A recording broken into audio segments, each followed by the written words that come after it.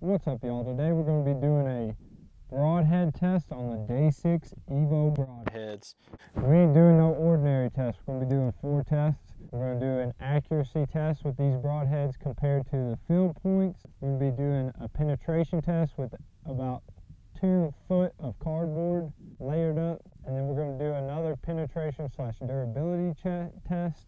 With this right here, we got a deer hide, a big old cow hip bone, and that 2 inches or 2 feet of layers of cardboard behind it, and that'll be a durability / penetration test. And then our final test will be a little blood / bleeding test. We'll see how well this will make a deer bleed out with a jug of water that's colored. So let's get after it. I'll be testing these bad boys out. So first things first, we got the Day 6 broadheads right here. Now this is my practice broadhead, so this is just going to be for the accuracy test, and then we're going to whip out a brand new broadhead for the penetration test and the durability / penetration test. These broadheads are heat treated S30V steel, I guess. I'm not an expert on steel. They are 1 1/16 inch cut diameter with 1/2 inch bleeder blades on them. The Day 6 broadheads are not the cheapest broadheads, but they are made in the USA, and if you buy the 6-pack, they come with this cool little carry case. We got 3 new broadheads in there. We're going to be using this one right here for the penetration test. First, we're going to do the accuracy test, though. All right. Accuracy test. So I'm just going to shoot the target. All right, so with the accuracy test, I got 100 grain field points right here, 100 grain Day 6 Evo broadheads with 1/2 inch bleeder blades, and two gold tip 340 spine arrows. All in all, this is about almost 500 grains of arrow I'm shooting. I got 100 grain brass inserts, got some nocturnal nocks, and then 70-pound draw weight. All right, we're going to be shooting from 20 yards. Just a little heads up, I'm going to shoot the broadhead first. My bow is currently sighted in for broadheads because it's about to be deer season. So I'm going to shoot the broadhead first, know it should be accurate. Then we'll shoot the field point and see what the difference is between the field point and the Day 6 broadheads. All right, I'm going to be aiming for the top diamond.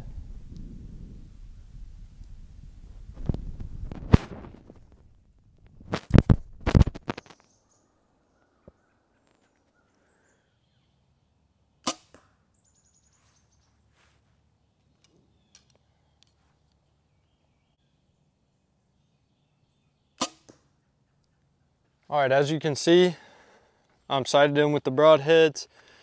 Hit a little to the right of the diamond, but pretty close. And then the field point was low left. So I didn't shoot as accurate as the broadheads, but I'm sighted in for the broadheads. Test 2, we're going to be doing a penetration test. We got these layers of cardboard. Now every layer's the same thickness.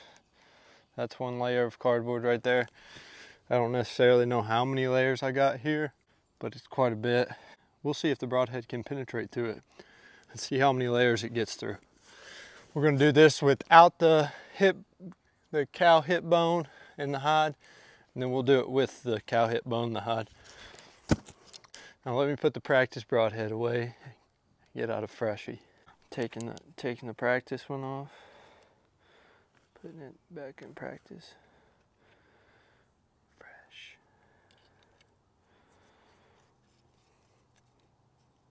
Super sharp. Let's go, baby. First penetration test, layers of cardboard. Brand new broadhead. Let's see what it does.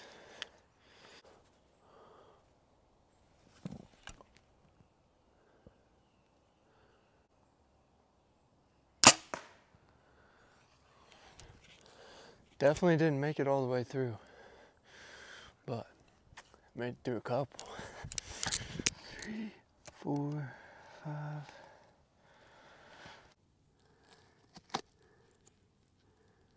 Looks like we made it through 46 pieces of cardboard. That much right there. You see my hand placement? All these right here made it through them. Didn't make it through these. So now we're going to be using the cow hip bone and the deer hide. And we're going to put that in front of this cardboard right here and see how it holds up against the cow bone and how many layers of cardboard it can go through after shooting through the bone. So this is going to act as a deer shoulder blade, and we got the deer hide on top of it. So let's do it.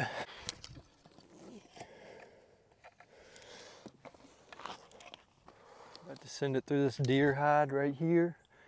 Hit dead center with that hip bone, the cow hip bone. Looks like it's a little bit thicker than a shoulder blade would be on a deer. And we're gonna see what this bad boy can do.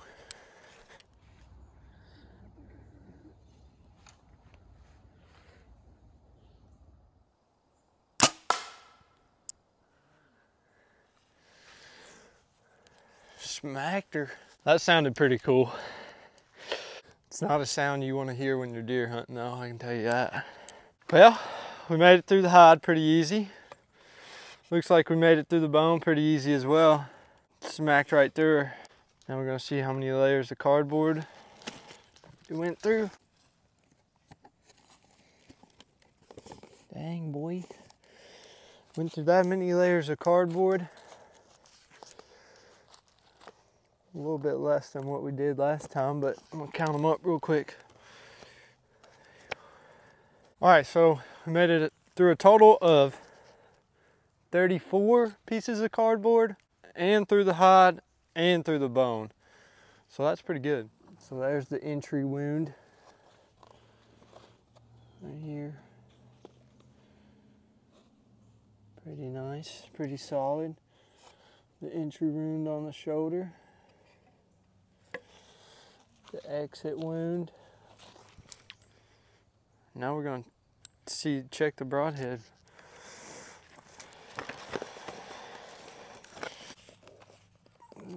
Take it off. It's easier to pull out. Damn.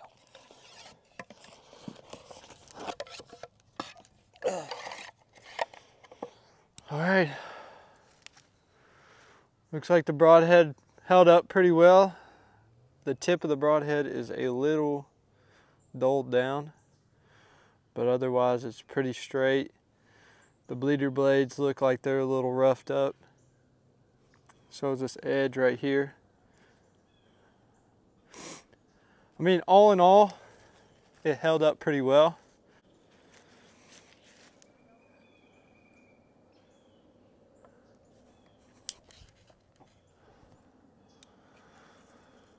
Show them the exit.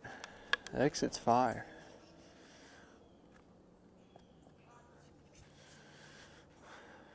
Well, all in all, held up pretty well. The tip's a little bent. It's a little roughed up on the edges, which is expected going through a bone like that. The bleeder blade right here is a little messed up, but you could shoot it again. You might need to sharpen it up a little bit, but I'll be using it as another practice broadhead. Now I got two. Now for the fun one. We're gonna do the water jug and see how fast we can get it all to drain out. Yeah, we're gonna try to shoot the bottom of it. Now we're not gonna be shooting with a brand new broadhead, obviously. We just shot it at a hide and a bone. It's some cardboard. Now we're gonna set this bad boy out. I'm gonna try to hit it right here.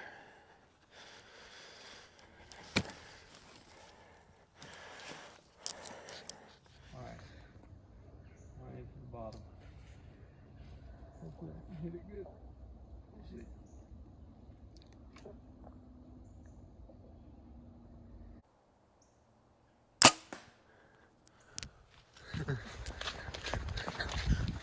Looks like we hit it right at the bottom. It's bleeding out. Should we act like it's clean pass-through and just rip it all the way through? Let's say it's a clean pass-through and see what happens.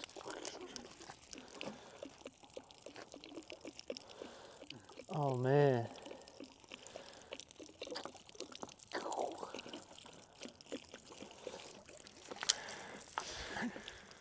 I mean, it's coming out. Had to open it up a little bit. The arrow was stuck in there, so.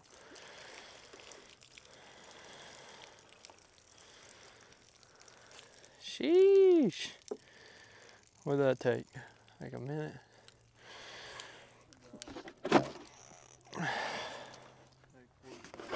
What a shot. Sunk it right through the bottom. Kind of ripped open the bottom pretty wide, but there's the entry wound. And that was just for turds and giggles, right? Can't say bad words. Well, that's it for the broadhead test. Check it out. Get a good close look at it. Held up pretty well. Day 6 Evo broadheads. These are the 100 grains. And yeah, they're made in America. They're pretty tough. Really, anything made in America is tough. But don't forget about the giveaway. We're doing a tree saddle giveaway, hawk tree saddle giveaway. All you have to do to enter to win this giveaway is subscribe to the channel, send us a screenshot on Instagram. You can also DM or message us on Facebook if you don't have Instagram. Send us a screenshot on there. And if you want 2 entries, repost our post to your Instagram story or your Facebook story and tag us in it. And you'll get 2 entries at this giveaway. Winner will be announced October 15th. And we hope y'all are ready for deer season because it's starting to get cold here in Indiana and we're ready. Well, peace out. Make sure you all drop a big thumbs up on this video, hit that subscribe button, and enter to win that giveaway. Somebody's gonna win an awesome tree saddle. So, yeah, peace out. Fired up the stresses, know that they controlling me. Getting signs from time to time, but don't know what they mean. I wanna run, but no I can't, I ain't up on my feet. But I'm a son that knows a man that's watching over me.